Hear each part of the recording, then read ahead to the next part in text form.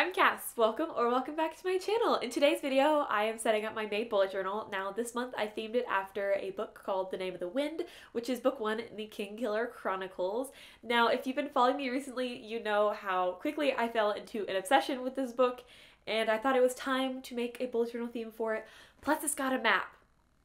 So that was also a pretty big influence. But without further ado, let's go ahead and hop right into the video.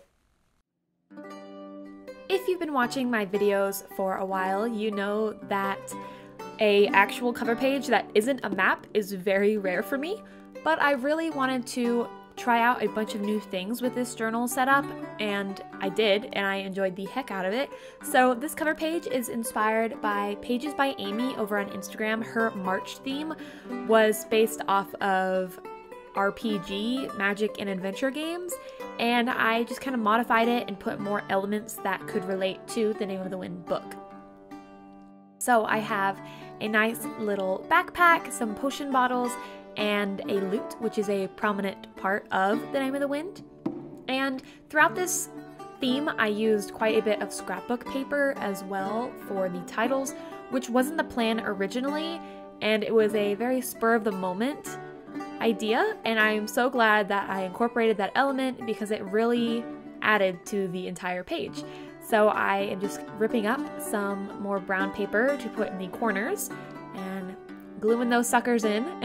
And then I add a little bit of washi tape, which is also something I rarely use in my bullet journal, but I need to buy more because I am a washi tape fanatic now. I love how it looks, and I don't know why I didn't incorporate more washi tape into my journal sooner.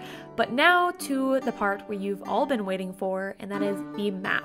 So this is the Four Corners of Civilization, which is found in the special edition of the Name of the Wind book. And it was really fun to do this map, although a little bit more tricky than usual. Typically with the maps that I make, they are 2 pages, so I can make the details a little bit bigger. But because this was simply a 1-page map, I had to shrink all of the details and use a 0.03 fine liner. And I suppose I should mention the other tools that I used are a Tombow Fudenosuke brush pen, and I used the hard tip for the maps because I like the little bit of give, but I don't want the strokes to be too thick. And then most of the detailing is done with the 0.03 Artist Loft, which is a Michaels brand. And I swear by that pen because it works as good as the Pigma Micron pens, except for it's cheaper. So it's got that going for it. This is probably one of my favorite maps I've created, not because it looks the best or anything, but rather I really enjoyed the process of creating it.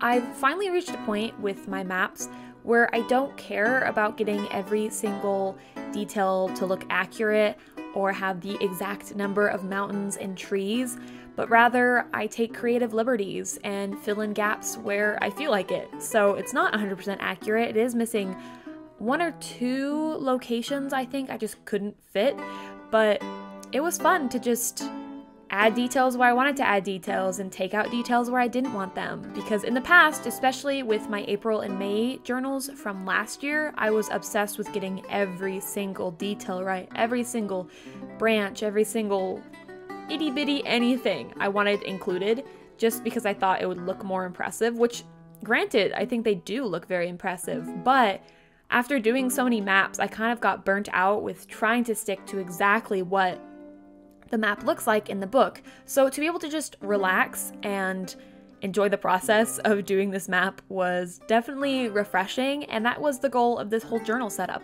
was to do something new and refreshing for I tried to get out of my slump because I have been feeling in such a rut with my journal. I haven't been liking how it's been turning out, and so it was time to experiment with something new. And as you can see right here, this is a big change for what I usually do. Typically I do a full page calendar, but instead I did a mini calendar and I added a little quote underneath, added some details, but I use a combination of Notion and my bullet journal for planning, so it's not necessary for me to create weeklies because I typically make my weeklies on Notion. and then my calendar is simply used for events. So I realized I didn't need a full page calendar because I don't have that much going on in my life right now to need a full page calendar. Plus anything that I need to do, I can just add into my Notion. So it was definitely fun to do just a tiny little calendar, and I really hope it works because it definitely was a time saver, because those full-size calendars are tedious to make with how large they are. Then on the bottom right, I added a little doodle of a book called Rhetoric and Logic, which I'm just now realizing that I completely misspelled, so ignore that. Again, with doing the headers using the ripped paper and then adding a little bit of corner details and some washi tape. I also really enjoyed having a color palette this month. Typically, I am terrified of colors, so I'll usually stick to just having my spreads in black and white. But I decided to do browns, and then as an afterthought, I decided to add some orange just as a little pop of detail. In case you're wondering about the Tombow codes, I used 942 for the light brown and 977 for the darker brown, and then for the orange, I used 933.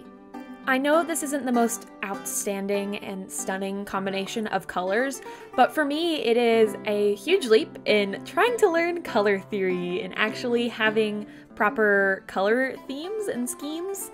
I am also highly aware that this color palette is very fall-like, and it is spring, but I have never done themes that fit with the seasons, so why am I going to change now?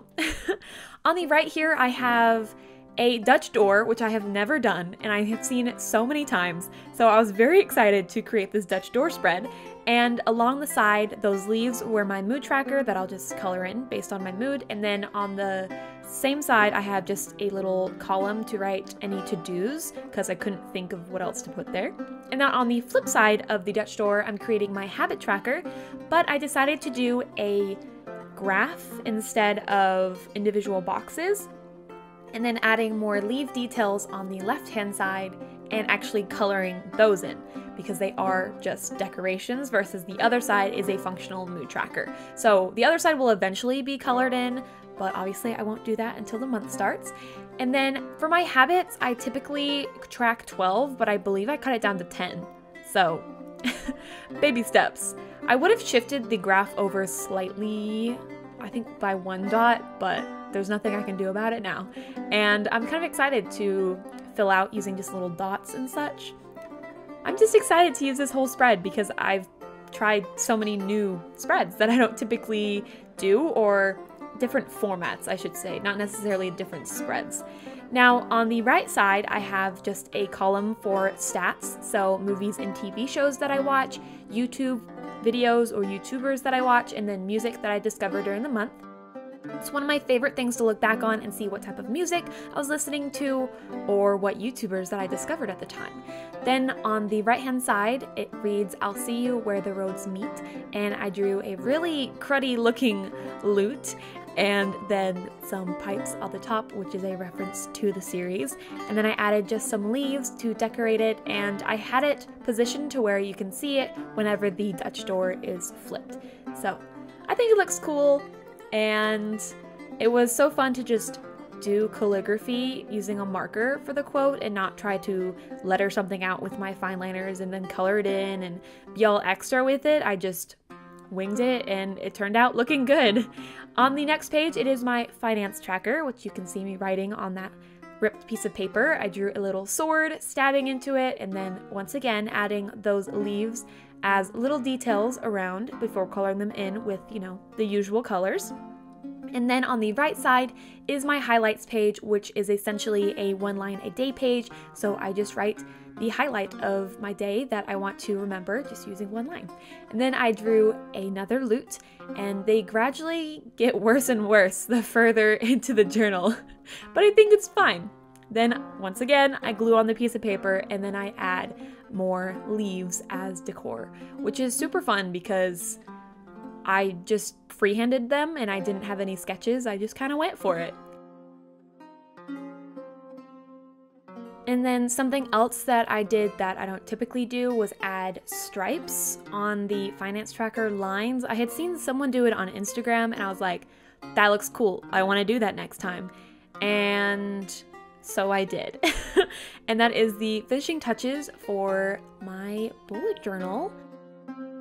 And here is the final flip through. I really enjoyed experimenting this month, and I really like this new style, and we'll see if I keep it up, or perhaps I won't like it and I'll revert back to my old style. But for now, I really enjoyed it, and I hope you enjoyed too. Thank you so much for watching the video all the way to the very end. It literally means the world to me that you stuck around this long. If you want to see more bookish or journaling content, be sure to subscribe. And also, if you want to chat with me, you can totally comment down below or join my new Discord server. I'm still learning Discord, so it might be a little rough, but it's got little categories to talk about your current reads and show off your own bullet journal themes, which I would love to see. And that's all I've got for now, and I hope to see you in the next one. Toodles!